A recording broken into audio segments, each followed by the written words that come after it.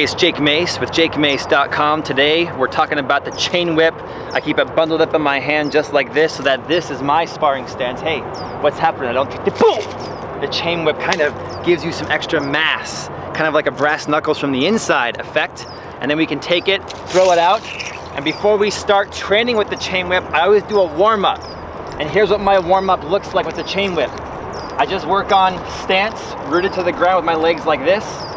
The chain whip in a outstretched position, using that centrifugal force to keep it extended the whole time. And then I just work on going like nunchuck spins, this side of the body, that side of the body, this side of the body, that side of the body. Then some arm changes, underarm change, underarm change. And the whole time doing my underarm changes, I don't want to have the whip doing this. Okay, that's what beginners do. I want the whip to be taut and in a tight, extended position the entire time. So watch. It stays tight the whole time. No slack in my whip. Then I start walking. Left, right, left, right, left. Come on. Right, left, right. Then I use my arm for the change. Okay, my other arm. Over the arm, elbow back. Over the arm, elbow back, and more of this.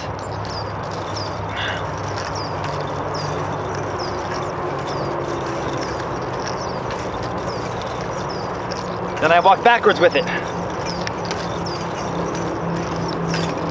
Then 2 circles on the arm. 1, 2, yes. 1, 2, yes. Keep it going. Good. After that, we go to neck changes. Neck change, arm. Neck change, arm. Notice how there's 1 extra spin in there, right there. When I feel ready, I eliminate that extra spin, like this. Yes, yes, getting dizzy. Yes, yes. Then I always kill it behind my back, on the arm, flip it the other direction and go this way. Yes. Neck, arm, neck, arm, neck, arm. Then kill it on the arm. Flip it up. Catch the dart. Catch it halfway. Fold it into back to my hand. Hit you guys. And I have that good reverse bow stance or forward bow stance, depending on what you call it. And that's my warm up. About 10 minutes of that. Getting used to that flow. Getting used to keeping the whip tight and not spinning it too fast, just keeping it extended. And for those of you who are beginners and you're a little bit afraid of this one, that's to be expected. I was afraid of it too back when I was a teenager and first began learning this. This is the heavy duty chain whip with a pretty sizable bullet on the end. This is not one of those namby-pamby performance wushu whips that's very skinny and just designed to impress the crowd. This one has a lot of weight. It's 9-section steel whip. Very hard to come by these days. I would definitely pad up the end, maybe pad up the handle, wear a mouthpiece, helmet, and protection. If you don't want to do that, here's the other option. Go to JakeMace.com and for $9, we'll send you a practice whip that's a tennis ball on a string with a nice handle. And you guys who are beginners can use the chain whip with this one for very cheap, $9. And if you mess up, the worst that's gonna happen is that a tennis ball is gonna hit you in the head. And that's just fine, okay? Of course, don't critically injure yourself, be careful still, but we can do the exact same spins with the tennis ball whip. Under the arm, and get those changes going. From there, we can go to our arm change while walking. Left, elbow, left, elbow, left, elbow. From there, we can go to our neck changes. Neck, arm, neck, arm, neck, arm. Then we can do our kill, other direction.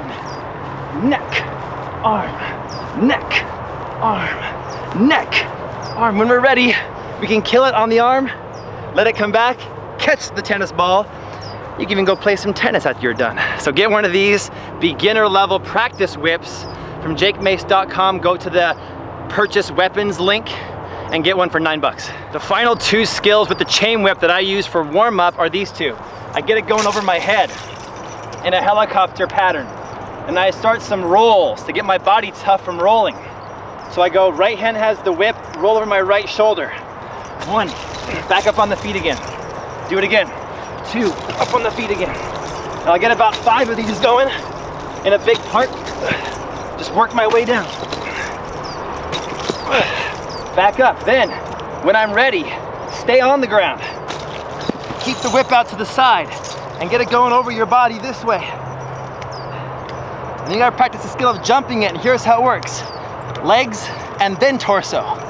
Repeat after me, say it. Legs and then torso. I'll listen. Okay, so legs, then torso. Legs, then torso. Legs, then torso. Legs, then torso. 1, 2, 3, 4, 5, 6. Yeah! This is better than sit-ups. 9, 10. Leave it to the side. Get that kip up going. And back to your normal spin. Kill it on the arm. Catch the dart. Catch it halfway. Gather it. Return to your bow stance. And now your warm-up's complete. And you can begin your chain whip training. Then I'll take all of those chain whip solo skills and combine them fluidly into one sequence. And I'll show you guys what I mean right now in regular speed and slow-mo.